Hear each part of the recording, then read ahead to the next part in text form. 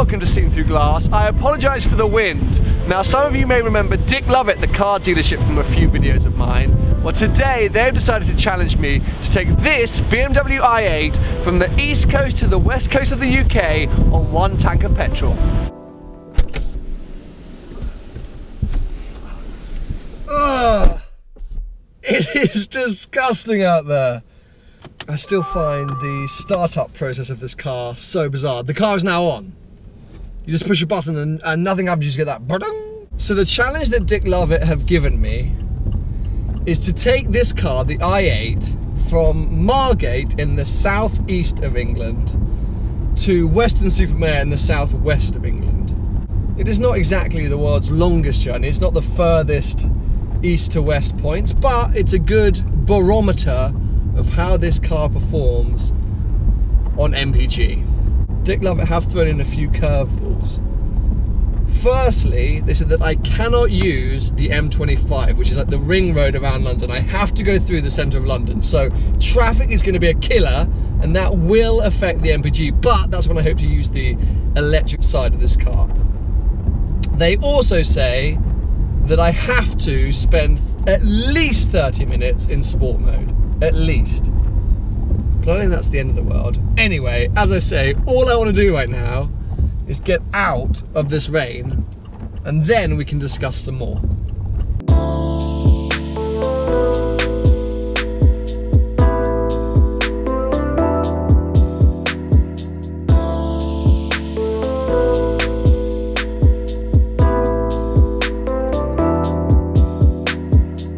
Now this car is terrifyingly clever.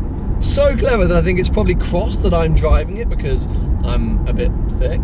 But it is doing a million things to ensure that not only are you having an efficient drive, but also an enjoyable one. The i8 is a hybrid if you didn't know. And what's really cool is that when you're using the electric, it's a front wheel drive car, and when you're using petrol, it's a rear wheel drive car. So it's like two different cars in one. Also, if you've ever seen any of my videos before, you will know that I'm really not a big fan of like fuel economy challenges. Paul Wallace always tries to make me do them and I just get bored. So, not sure how today is gonna go.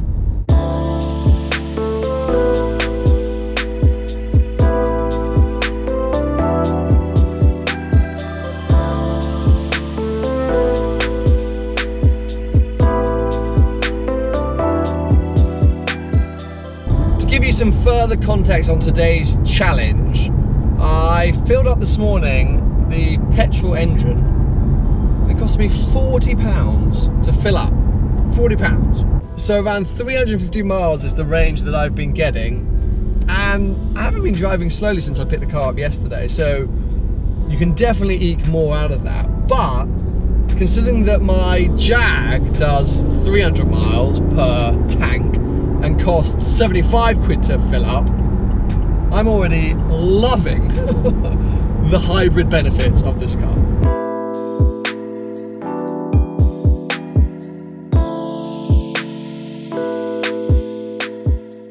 I have to say, as a cruiser, this car is great.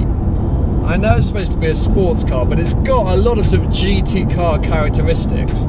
It is a very comfortable seat that I'm in.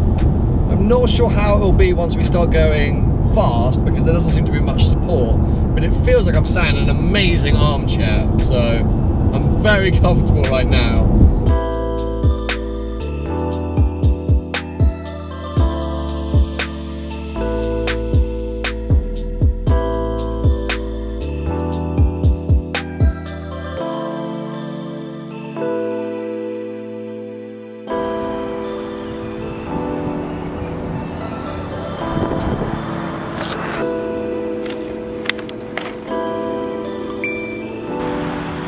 The i8 definitely has supercar presence.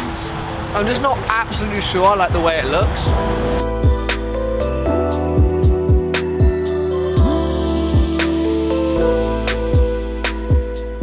There's just something about the back that doesn't quite sit right with me. I think it looks awesome from so many angles, this car, but I really don't like the back end. And I'm an arse guy, so it's kind of important. The interior, however, is awesome. And anyone, again, who's watched any of my videos before will know that I'm not a mega fan of BMW interiors, but on this car, they have nailed it. It feels not only futuristic, but it feels special in here. It really feels special in here.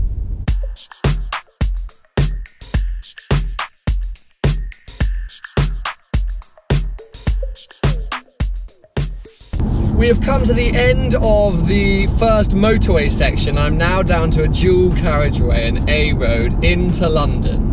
Yeah, I'm not going slowly, by the way. I'm not like, ooh, I got to go careful for the petrol. BMW is so confident that I could do this journey that they made up all of these detours and curveballs, and they're still like, you'll be fine. So I'm determined basically to make this thing run out of petrol. But when we get into the actual city, I'm going to go into Eco Pro, which I've never actually been in this car. I picked it up yesterday, was cruising around London at night in kind of comfort and sport. So Eco Pro, I think, is the one to check out. I don't know what it's going to do, but it might help eke out our range whilst we're in London. But I might then get bored and just put it back into comfort or sport.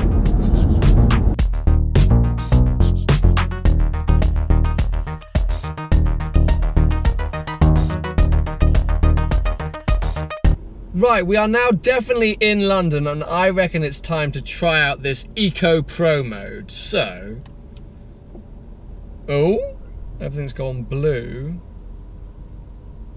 and very quiet. It's a bit eerie. So we're now full electric. Yes, it sounds like a golf buggy. So it says I've got 11 miles of battery range. So I assume Eco Pro, oh there you go, it goes into charge. This car is just too clever for me. And it's basically a supercar, this car, in terms of looks. Even though, as I said, I'm debating whether I like the back. From the front, it's amazing. And it's got doors that freaking go up. And then you're running around in E mode.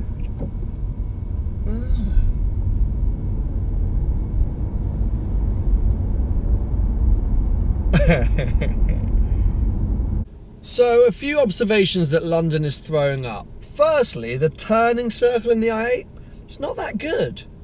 I keep having to do 3-point turns when I would never expect to do 3-point turns, so I guess that's a weird downside. But secondly, no matter how clever this car is, no matter how economic it is, it cannot take away from the inane boredom of London traffic. I thought we were doing well. Of course I spoke too soon. And here we are yet again in a traffic jam. London at the minute is unbearable for traffic. I reckon we try and find a shortcut.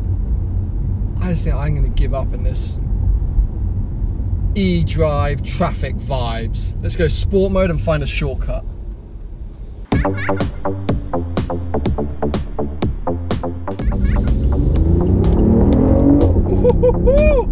This is much better. Immediately.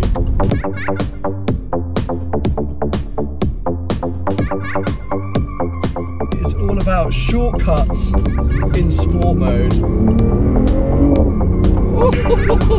It sounds fruity, this little engine. Well, we freaking nailed that. 5 minutes in sport mode and a couple of shortcuts, and I'm basically out of London again. I've come out and things seem to be moving because I was getting so frustrated. Where are we at with fuel and economy? We're doing so well. We've got about, looking at the sat nav, 150 miles to go and 200 miles on the range, but we haven't done our full half an hour in sport mode. That was a 5-minute blip around some back roads.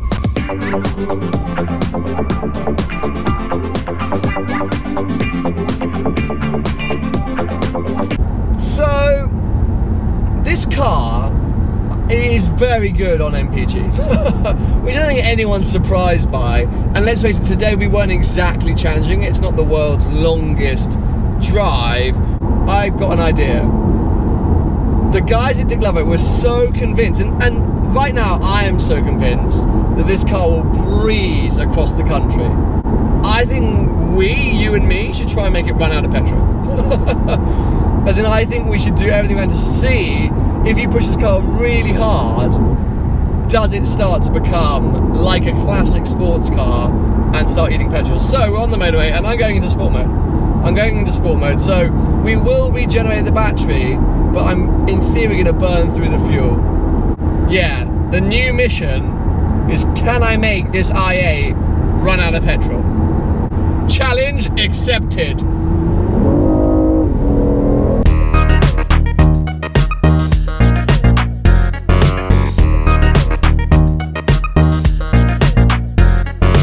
I've pulled over to rig up the few cameras because I found a good road to burn some fuel on. And I wanted to just quickly show you what happens in sport mode because it's a very different car. So what you have to do, quite simply, just flick the gear lever to the left. The dials have all gone to red. And basically now we should have the full 340 brake horsepower. So we have the electric engine and the petrol engine giving everything it's got.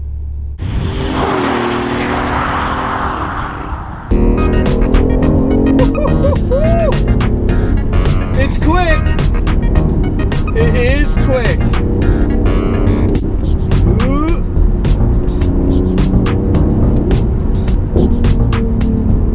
Gearbox is the weirdest sounding thing. It does little barks.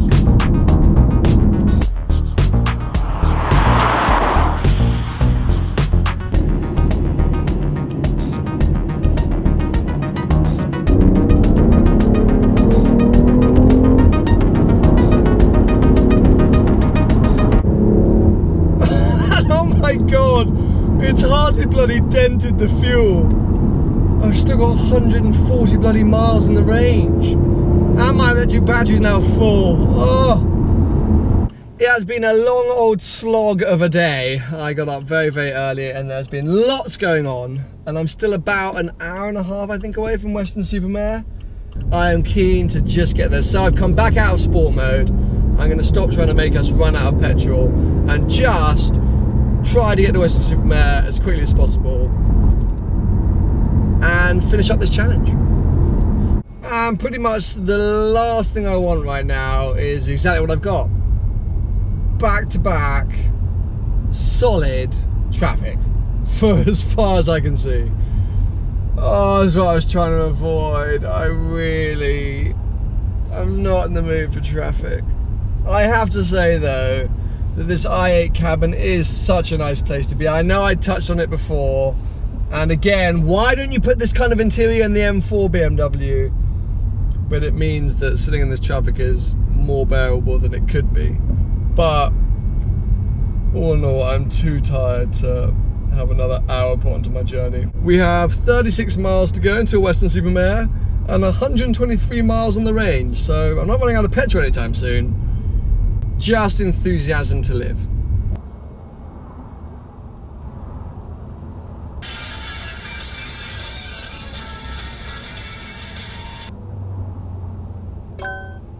Bring me a cappuccino. Unable to connect to any of the paired Bluetooth devices.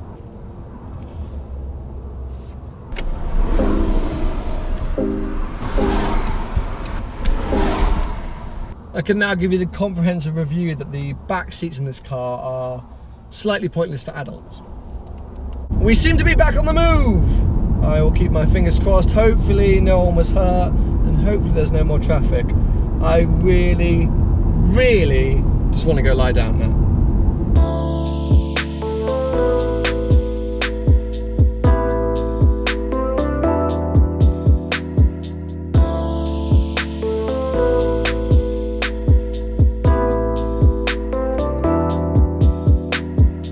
So there we have it, coast to coast. I started my day by the sea and I have finished my day by the sea. As a fuel economy challenge, pretty pointless, but as a way to get to know the i8, pretty awesome. I think 3 things that I love about this car, probably the fact that it's definitely got supercar presence, it's pretty damn futuristic, and it has a nice cabin, which the M4 doesn't.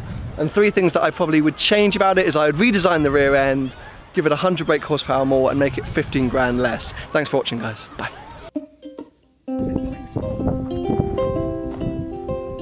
That's not the sun, is it? Cough is that.